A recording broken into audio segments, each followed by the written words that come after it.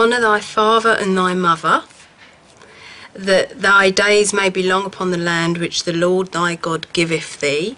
That's number 5 of the 10 Commandments. The only commandment you ever cared about was the 11th. Thou shalt not get caught. And you couldn't even stick to that. Mum. What? I love you. Excuse me while I puke. Everything all right, Nia? Your sister's gone stark raving mad.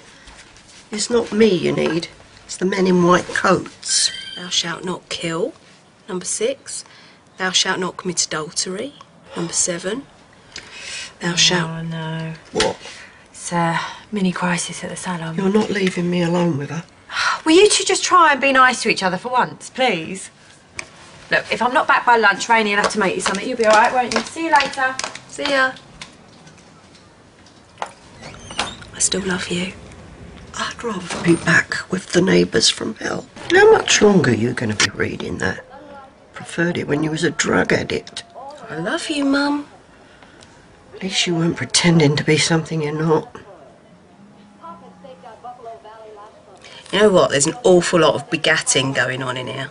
That was my first mistake, begatting you. I still love you, Mum. Oh, for God's sake. No, exactly. What? For your sake, for my sake, but most of all, for God's sake. Give me strength. All right. Hiya. Where you been at last? She's driving me mental.